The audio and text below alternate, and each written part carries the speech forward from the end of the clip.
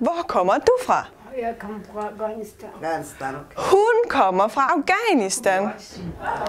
Starting anew in a foreign country is difficult. The challenge is to get used to a different culture. But in the woman's house in Aarhus, it's part of the integration process. Most of the women here left everything behind in their home country because of war.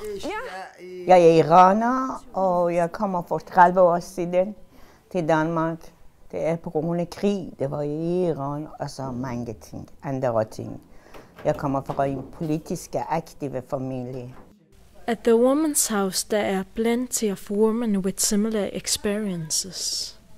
Det var i starten af krigen, og han var politichef, og han har haft meget problem, og han blev fængslet en aften, og så bagefter, og der er nogle soldater, som kom ind i vores hus og slog alting.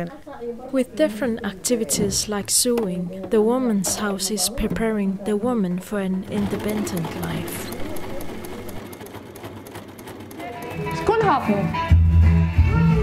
Armene her. Åben og luk. Open or lock. Jessica is a personal development trainer helping the woman to be more confident. Au bout de quelques temps,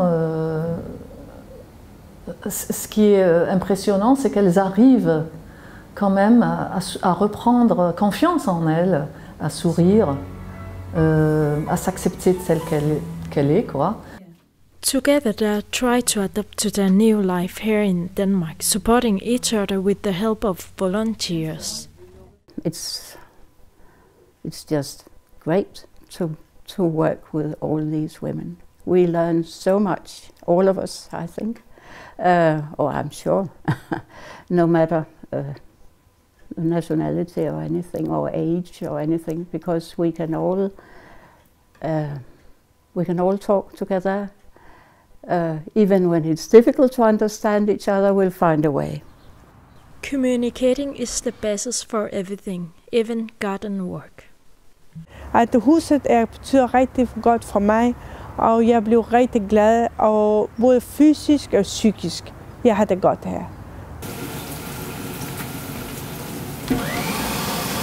In some weeks, over 160 women from 32 different nations come by. Many of them want to give something back to the community.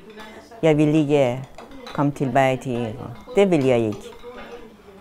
Det vil jeg godt, jeg vil her resten af mit liv.